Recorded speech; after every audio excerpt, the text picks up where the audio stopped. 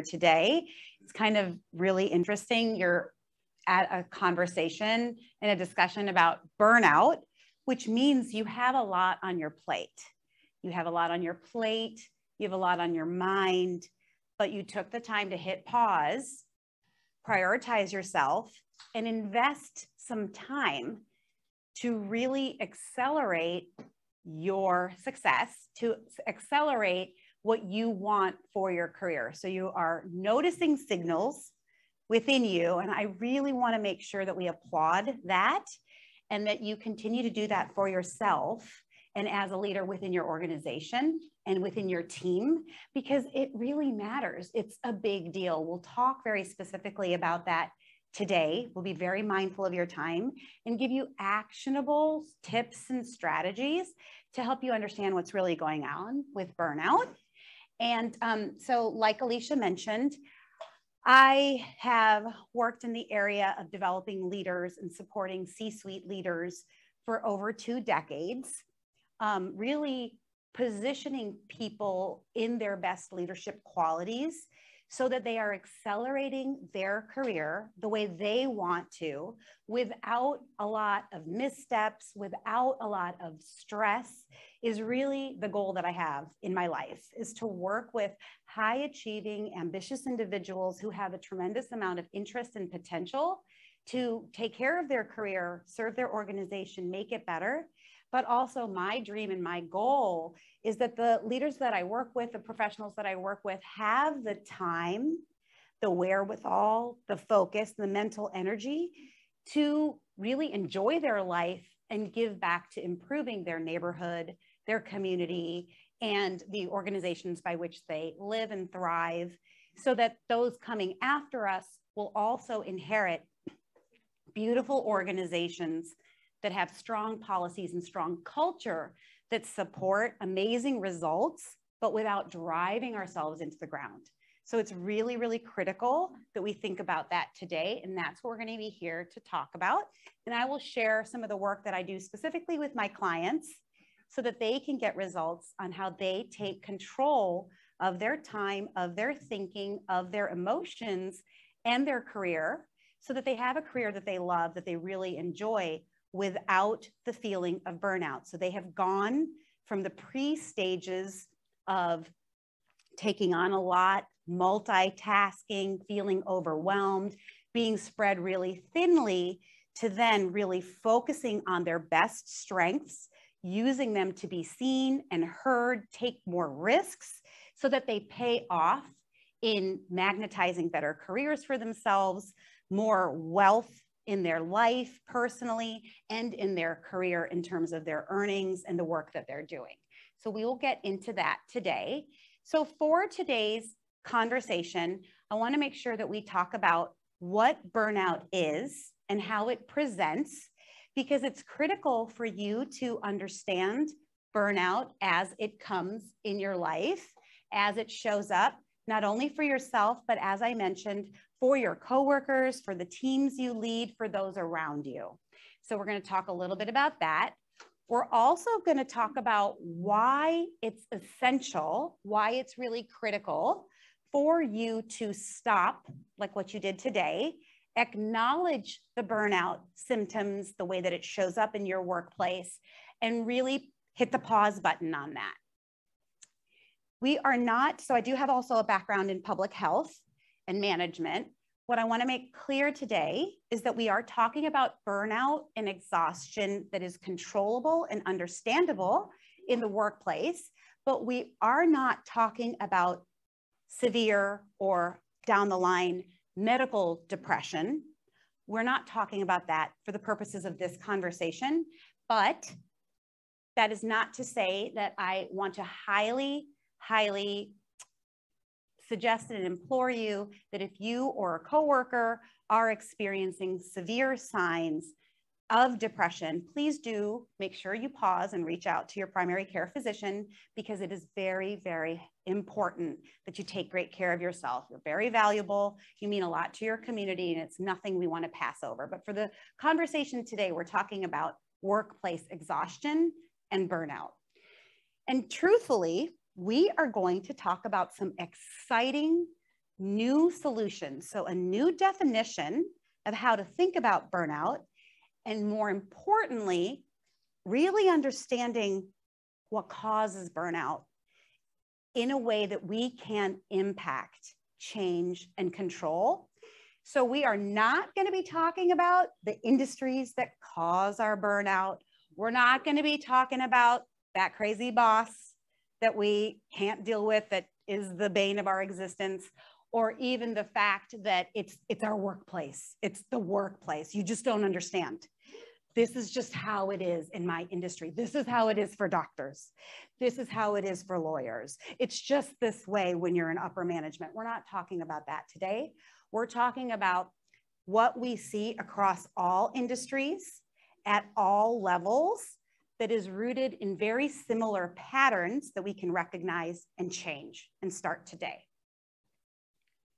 So the truth of the matter is, burnout is ubiquitous. I was kind of joking because I can get like really lectury and academic speak. So I'm going to try not to do any of that today, but it is seen in all industries at all levels. Deloitte did a research study that said that 79% of people are reporting chronic and significant stress, which is an indication and a precursor to burnout. So these numbers are rising, particularly as we are in our year moving into year 2, year 3 of this worldwide pandemic. It's had so many changes and impacts and hits on our emotional, our personal, and our work life. We all know that. And so we want to make sure that we understand that these never-ending demands, activities on our schedule, back-to-back scheduling on our schedule, meetings, that cause us to have more work afterwards, multitasking, having too many and many projects, more than we feel that we can take care of in a day or week's time, is a part of the issue, but it's also a part of our perception. We'll talk more about that. But this nonstop lifestyle we're creating for ourselves in our personal and our work life is creating people to report higher levels of burnout. Also, the modern workforce, it is time. It's been very overdue to see what we see in terms of more women in the workforce and the diversity. And we are excited and welcoming of that. But at the same time, we have to pause and assess the fact that both men and women are having more and more on their plate. Responsibilities at work, responsibilities at home, which means we do need to care for ourselves. We do need to take rest, but we live in a go, 24-hour news cycle. We have our phones, we have our emails, social media. People are constantly able to reach us, and we feel an urgency to respond. So we really want to understand what's driving our behavior. And that's where I work with my clients at a very significant level, so that they understand the drivers, the beliefs that are causing them to then urgently respond back and feel like they have to be available at all times of night and day, which is leading more and more to the responsiveness and this lack of shutting off and disconnecting. So we'll talk a little bit more about that. So we've got never-ending to-do lists and schedules, outdated ways that we're dealing with the workforce, and unchallenged expectations. So you probably, for those of you who filled out the survey, thank you so much for doing that. We wanted to make sure we tailored our conversation today. But common signs of burnout are that feeling of constantly being tired. You go to bed every night, you wake up, you're tired. On the weekends, you're tired. You're with your friends, you're not really feeling engaged. And actually, sometimes even social things feel like a burden. You got to get dressed up, hit the traffic, get in there, and you're like, I don't know, maybe I should just stay home and watch Netflix. That feels like what I need. That maybe that's the self-care that I need. We'll talk more about that. That can also show up as irritability, frustration with yourself, with your coworkers, snapping at people, and then finding that that is like seeping into your desire to not really be around people, to not participate as much. So you're no longer doing as much of the things that you used to enjoy. But what you might find that you're doing, however, is unwanted eating, maybe what we call like buffering with food, drink, oftentimes, again, hiding away, watching television, and overspending. What you're trying to do is entertain your brain. Your brain is kind of spinning, and it's hoping that that dopamine hit will be the salvation to what you're experiencing. So it's this quick hit of something you really don't need. It crashes, and then you feel terrible. You feel miserable and you're upset, and then you start to beat yourself up. Sometimes we recognize that we do that, but sometimes we have no idea. And that internal self-criticism piles up, distracts and spins your brain, and really distracts your ability to show up in a way where you're creating solutions and really coming up with new innovative ideas and being the leader and the contributor that you know you can be. How do we know that this is a problem, that there are other root causes? Is because even if you take a break, I'm going to go on a vacay, I'm going to just get a pause, it's going to be all better. You come back and like towards the end of it, you're like dreading it. You're like, oh my gosh, I got to go back. So many emails. The schedule's going to be the same. You start to freak out. There's a dread before coming back. This is how you know we have to deal with the root. And this is just a symptom. So we will talk about that. It's very important to understand the differences between a symptom and what's really causing it. So why does burnout matter? So I work in the field of health, but I have a long background in the corporate world as well. But near and dear to me is community health and public health, and making sure we understand that we have to take care of ourselves. But for high achieving leaders, what often causes burnout is the same thing that doesn't allow us to fix it. So we're seeing long-term levels of stress and cortisol and lack of sleep. A lot of times outstanding students, high achievers, we sacrifice health, taking care of ourselves at a root level, and we create behaviors that we think are correlated with our success. Staying up really late. We think that more and more hours create success. We think that that's what's going to create financial, long-term promotions and more money and better benefits and flexibility. But that's actually not the case. What we end up experiencing are strained relationships at work. We're like agitated by our coworkers. That boss, better stay out of my way, or he's going to get it. She's going to get it today if she just gets out of control a little bit. And then we also experience relationships slipping in our personal life, and we look around and we're like, okay, how did this happen? It feels like it's really out of control, and it has a detrimental effect on our heart health, our mental health, and our social and home care, home well-being. So what ultimately happens is we see a decrease in our creativity, our problem solving, our overall innovation and new ideas.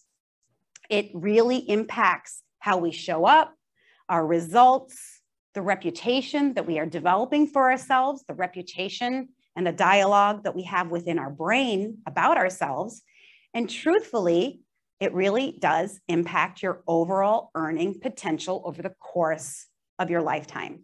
So this is why we want to make sure that we are not neglecting to understand what exhaustion and burnout that is controllable and solvable in simple ways and tweaks, what's really causing it so that we can get right at it. So what stops us from taking action to solving burnout?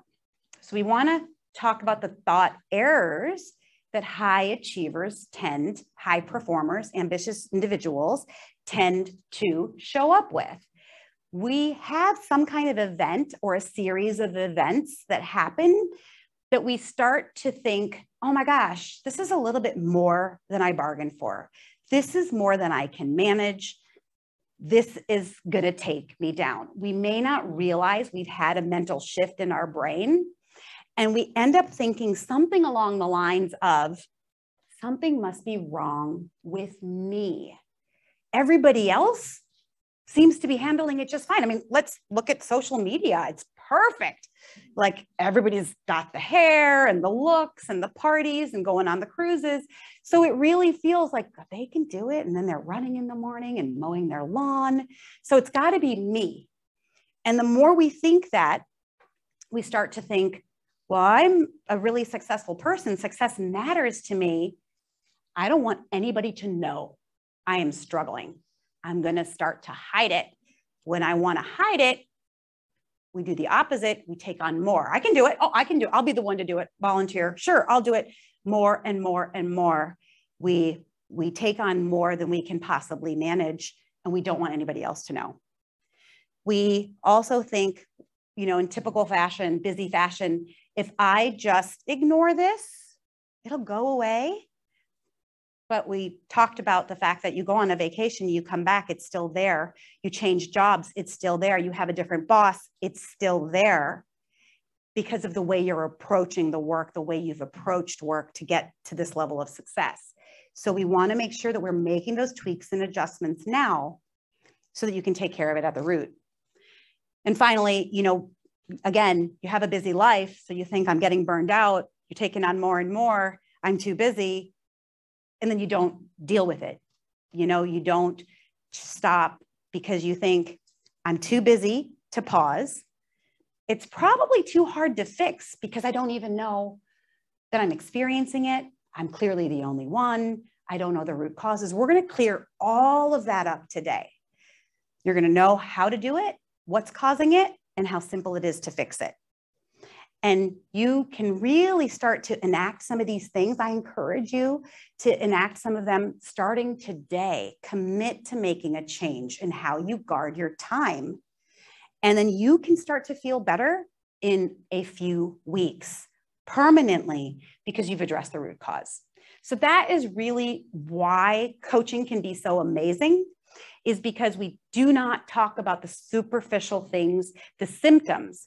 We really get down to a specific situation and understand you in specific, so that that issue for you that may look different from your neighbor or your coworker is fixed, is addressed in a simple way, and you see the results, you see them improving, and it becomes a different experience for you. So I really wanted to make sure that we spoke about redefining burnout. And this is a new concept I want to offer for you. And how I talk about burnout with my clients is that burnout is a state of being. Okay, that's why it doesn't go away just because you take a break or have a girls' night or whatever, a night out. It's created by emotions, your emotions, and your own perspective of workload and time. So it is a state of being about your emotions and how you perceive workload and time. Burnout is an experience. For simple purposes and how I talk about it, when we are addressing it with my clients, we go ahead and call it a feeling. We're going to talk about some of the emotions that we might be spinning in, a spectrum of emotions that are typically extremely negative in the body. We're going to talk about what those look like. Burnout is subjective. It's, again, not a medical diagnosis, but it has extreme impact on mental health, mental wellness, and physical health. It should not be neglected by you, by your coworkers, by your team, or by your boss, by your organization. And the other thing I want to make sure I do emphasize is how we know that it's subjective is that there are people on your team, there are people with the same boss, there's people in other organizations and across the industry that do not feel burned out. So they are approaching it in a way where their success is how they want it without the strain, the stress, and the overwork. So that's how we know, guys. So when you walk out of here today, you have to think about this as something you can fix and you can control, and that it's easy. It's simple.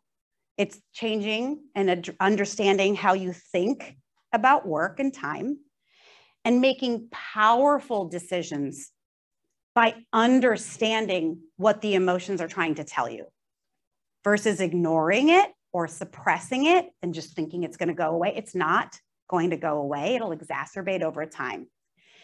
And you'll get to really rethink and take control of your time. I like to think about you as, being the safeguard of your time and of, really a soldier, a gatekeeper of your calendar. We really want to get you in that space. So root causes we can fix now. These are the causes, some of the causes, the most salient causes that we'll talk about today. The first one is perfectionism, what you like to call your really high standard of work ethic. We are going to break that down and debunk some of the problems that are causing you to stay in a state of constant burnout because of thinking and issues that are slowing you down. Perfectionism can also cause you to avoid getting things done. It can create procrastination. And then procrastination can create rumination. So when you're having all of that come together, you find yourself getting stuck.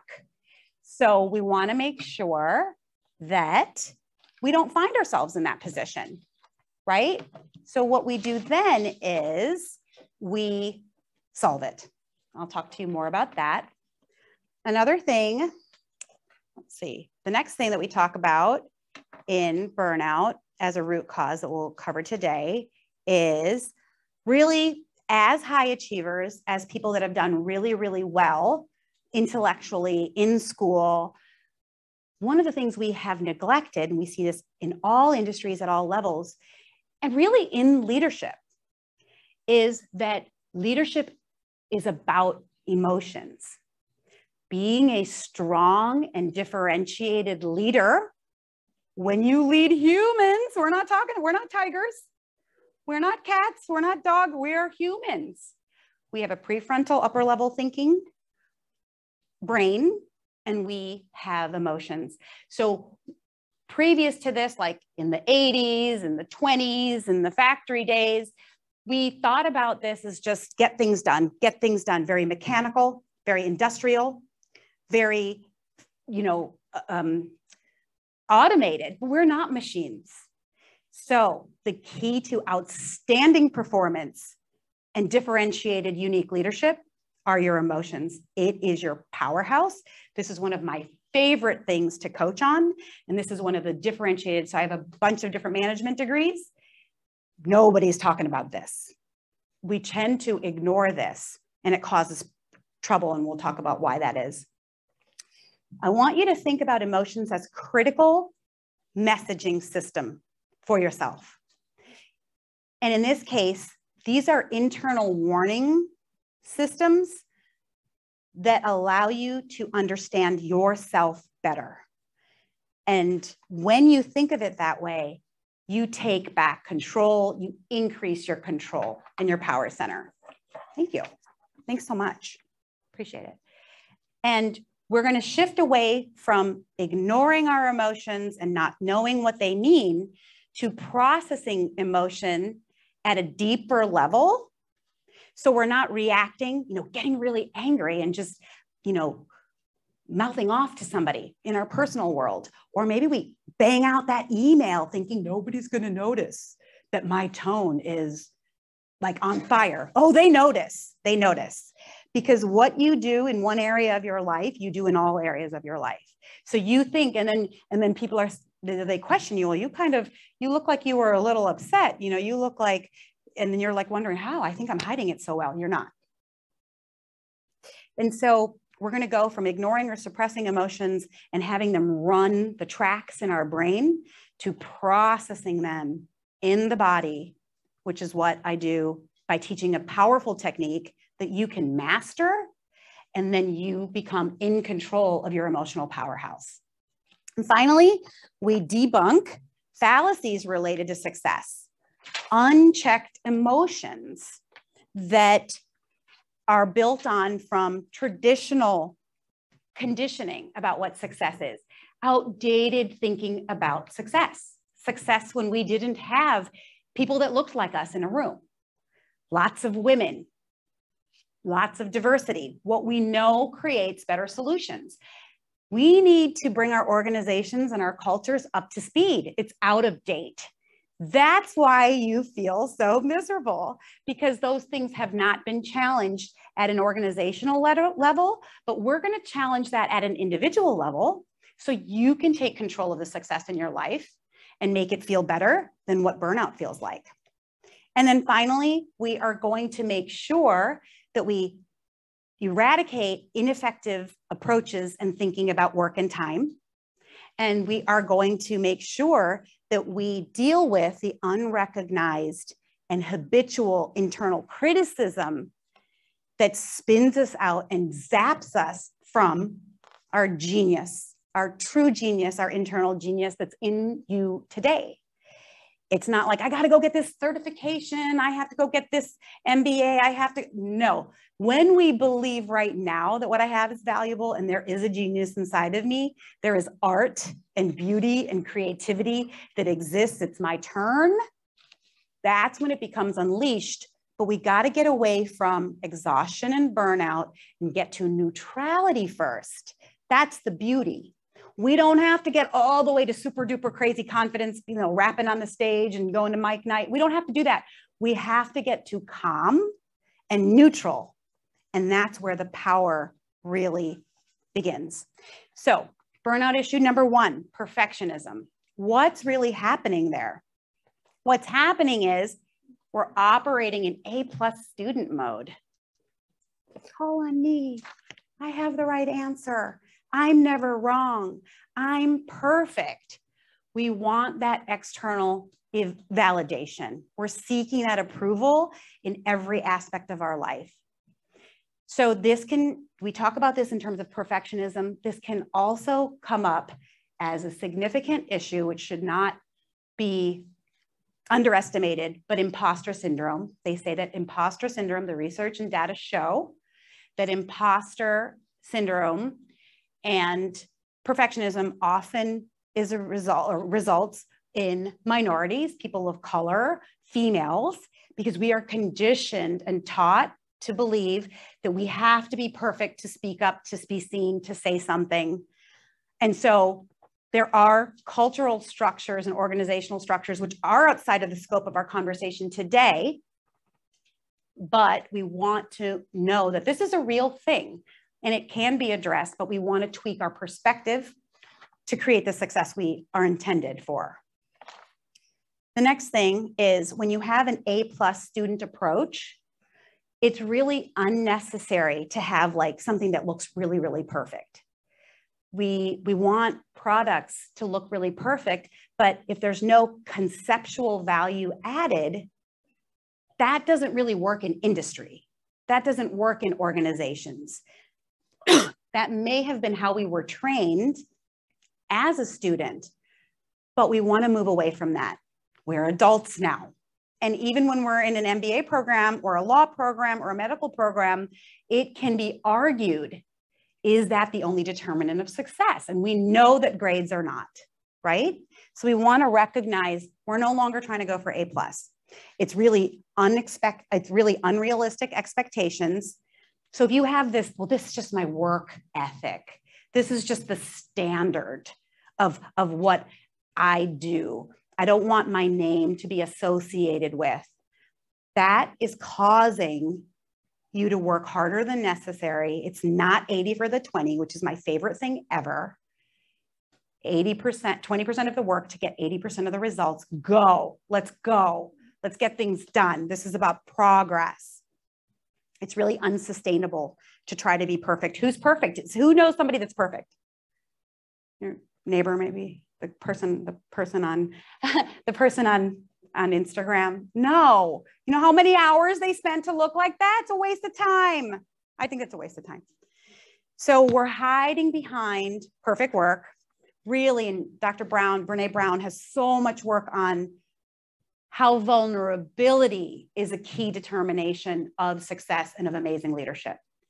So there is that conversation to be had. You're missing out on great opportunities to develop your expertise, to develop your own vision, to be seen, to be pulled into better roles, to be promoted, and to get that next title when you're focused on, did I put a period after this?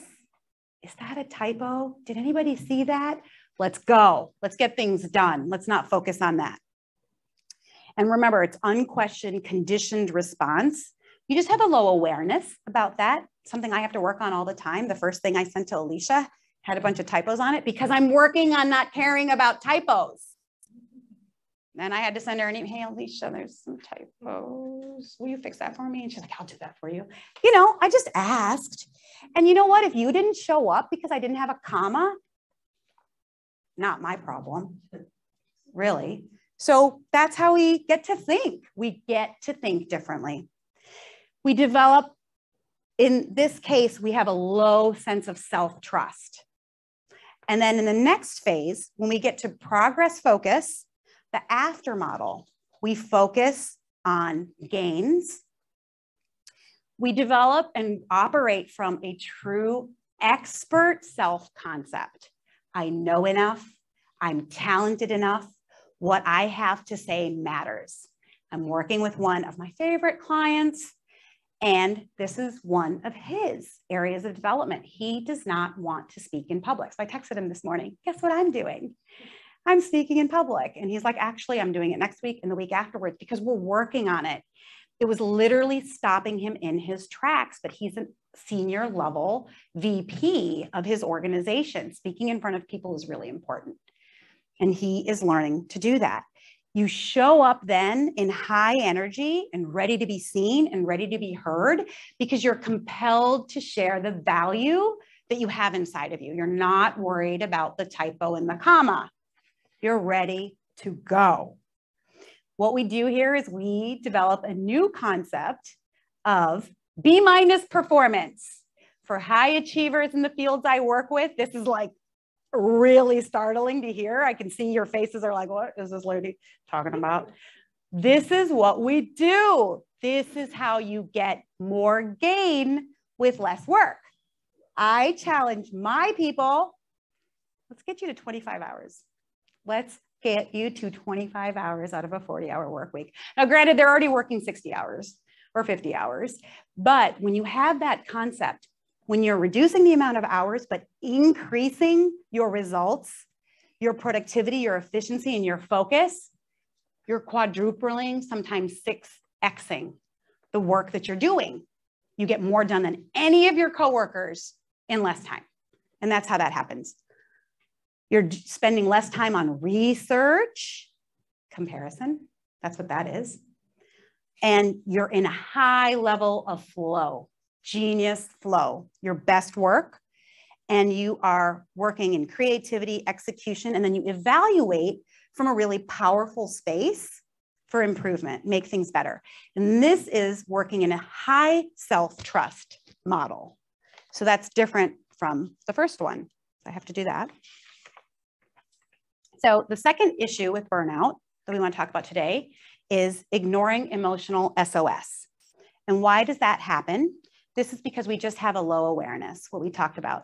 We do not learn and master the idea that as humans with our prefrontal cortex that sits on top of our lower brain, the prefrontal cortex is in charge of goals, decision-making, and our future.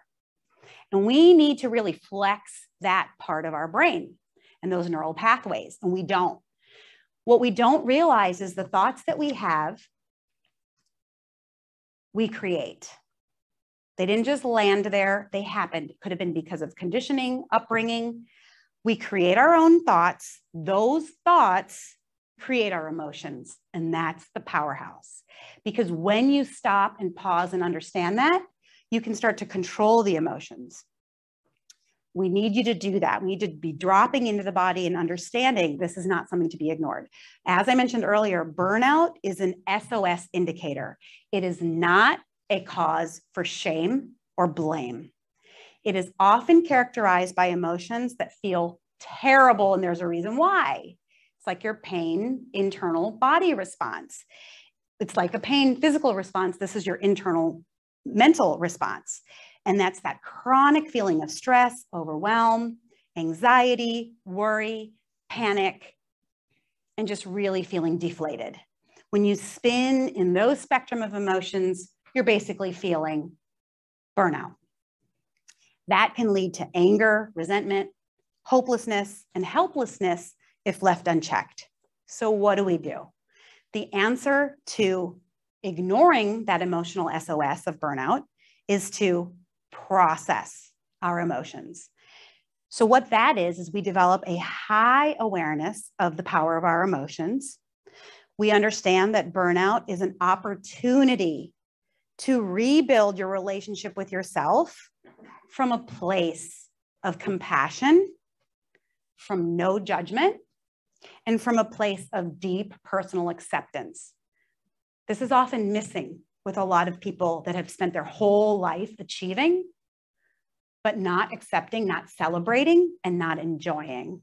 We've looked for external validation for so long, we don't even know what it feels like to celebrate and be pleased with exactly where we are with who we are.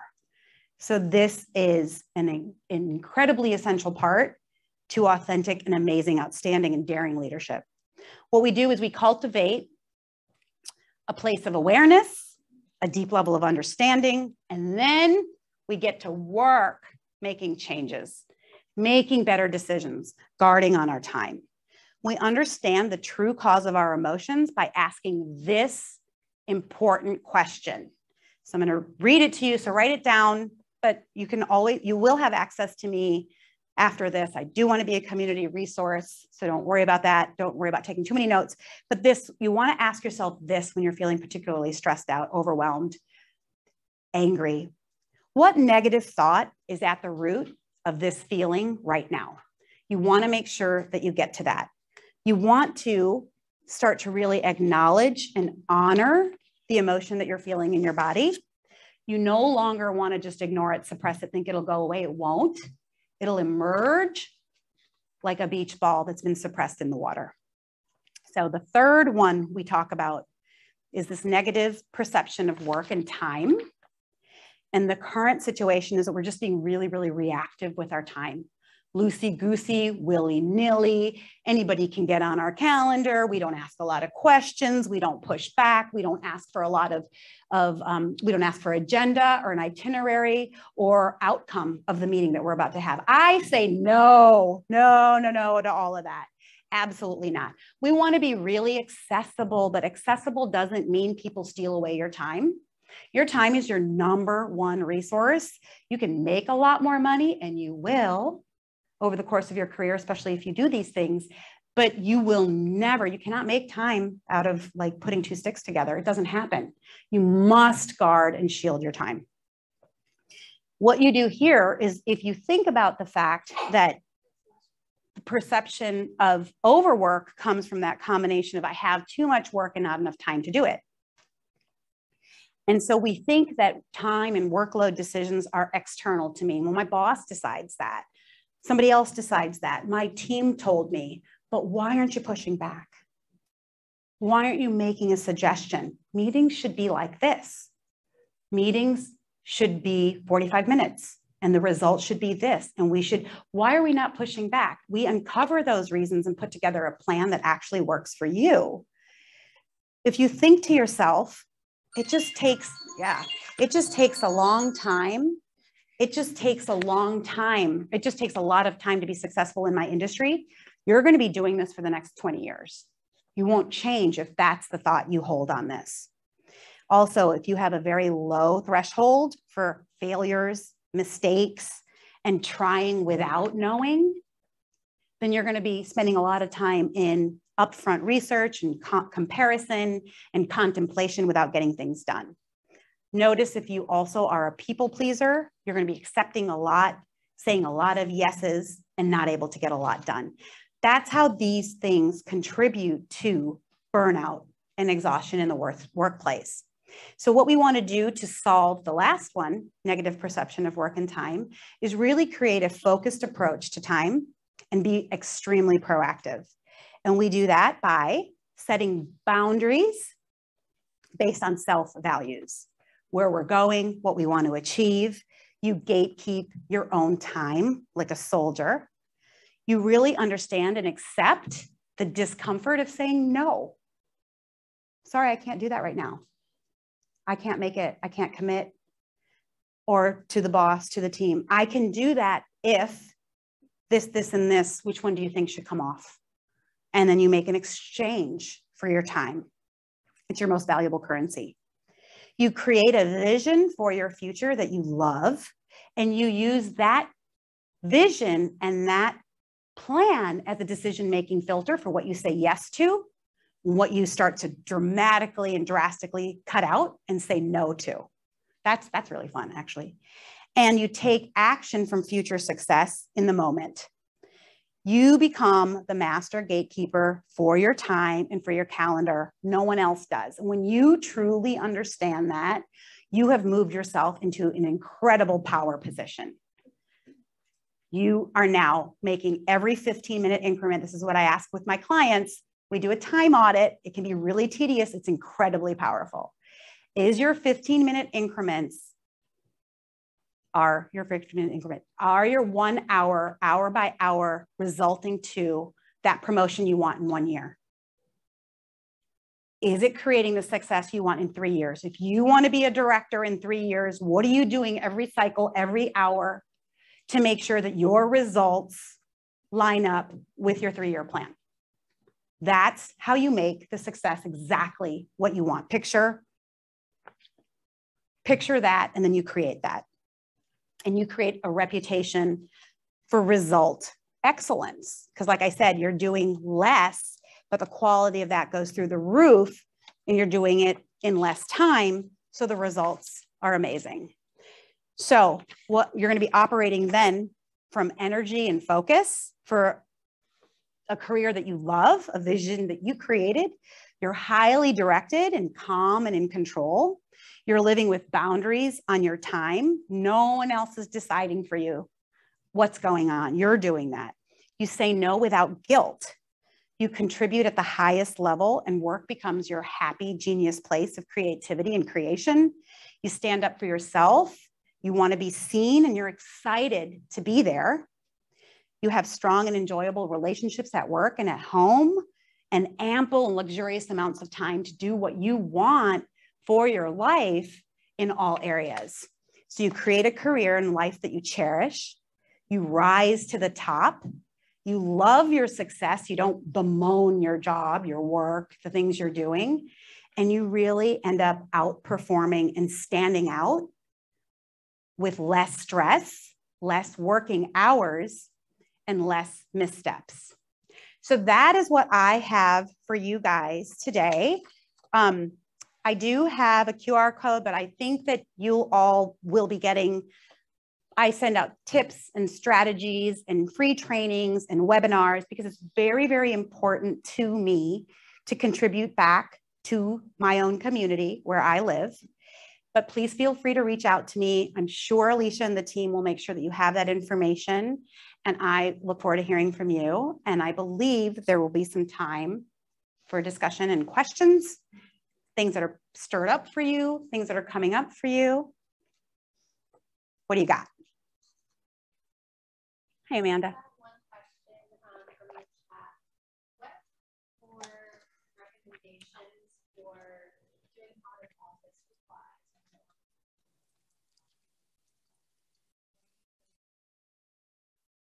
Yeah. So first of all, I think it's really important to make sure that you are developing a culture as a leader, or you're participating in a culture where the results speak for themselves and stand for themselves. And so it's not this like idea of this, like, I'm here for 1 hour, I can be gone for 1 hour. And if that is the case, you want to have those conversations with your boss. You want to say, hey, this is how I perceive my work ethic, what I try to deliver, and the results I want to have. But I mean, so really the question there is like, is my boss going to wonder what I'm doing when I'm gone? Like I kind of see that that's that's at the root of that question. Is it going to be a problem that I'm gone for an hour and a half? The out of office message, first of all, I don't know if you need one. I don't know that I would ever say I'm gone for an hour and a half. Like, I've earned to be here. I contribute at such a high level that my hour and a half isn't compared to anything else that I deliver. Like, it's not even in question. But it's interesting. You could say, you know, I'll be gone and I'll respond to this. But it sounds like there's an urgency underscoring that question, that I have to be responsive at all times. But let's think about it. Like, was it 30 or 40 years ago? We didn't even have email. So what have we created for ourselves in a culture where, what do I put? You know, what do I do there? So really, that person can develop that strength of trust, that muscle of saying, hey, I'm going to be gone and I'm going to back it up. If my boss asks me, my coworker asks me, I'll back it up. Or if it's a very collaborative organization, you just say, hey, I'm going to be gone. If you need me, I'll be getting back to it. But again, I really do question, it's an hour and a half that you're not there. I would imagine, like, what's really at the root of that? What's the problem? Yes. You mentioned earlier the 80-20 rule, where you apply 20% of the effort for 80% of the results. I was wondering if you could give us an example, either from your own experience or a client that you've worked with, where what does like 100% of their effort look like when they do that? And how do you go about deciding what's the like 80% of stuff that you're not going to do? Yeah. So it starts with a choice and a decision. And what I really like to teach with my clients is that once you've made a decision, like, there was 75 things I could have talked to you about today. But when I came here, I'm like, I'm going to talk about 3. It's going to be 3 and they're going to love it. It's going to be amazing. And then I make sure that my content is amazing, you know, and that's what I think. But so what you want to do is you want to think like there is a plethora of information you could give, but what is most critical for their decisions now? What's most actionable? So what you would do there, if you have 30 minutes, or let's say it's an hour, you spend 30 minutes giving the best information possible, jotting it all down, and putting it into a form that's for professional use. And you don't then ruminate over the layout. Is it pretty? Is it going to, and then get lost in your brain about, are they going to like it? Is it right? Is it not right? What you do is you do not throw yourself under the bus mentally, or at the end of the day, if there's a typo, or if somebody comes to you and says, well, you totally missed this. You say, okay, well, let's add it in. I'm not going to make it a problem, but I'm also not going to spend 2 hours on something that I can get done in 30 minutes for professional use. So we want to move away from, I'm being judged by every point on my test, so that my teacher, like, your boss doesn't want that either. Decision makers don't want that either. What they want is you to come in the office with conviction, with an idea and a proposal, and tell them why it would work and what the risks are, but why you still are supporting that idea. CEO I worked for in the beginning told me that. It's literally magic. It's a magic formula. I found your discussion of the A+ versus B- approach to decision making and management very valid. And I think the difference is that a B- person is more willing to adjust fire, change his approach, and rely on his team. That he isn't the only one. Whereas the A+ person, when they make a decision, they become inflexible. This has got to work. This is the decision that is final. Yeah. And we must keep trying to make this work, versus the B- guy who says, we're a team. I may have exaggerated this area and not enough on this area. Let's continue working on it.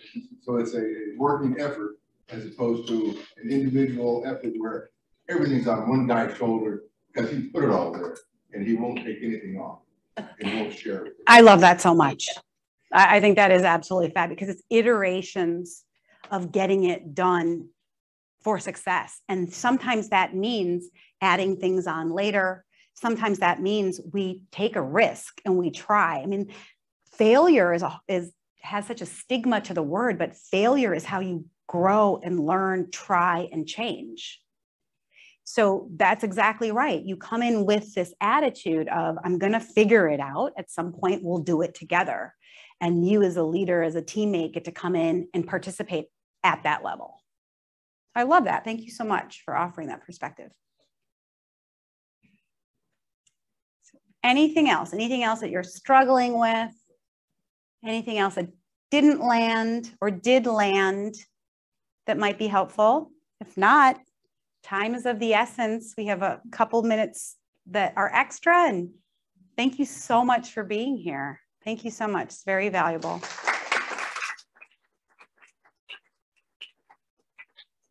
Should I turn it off? I didn't turn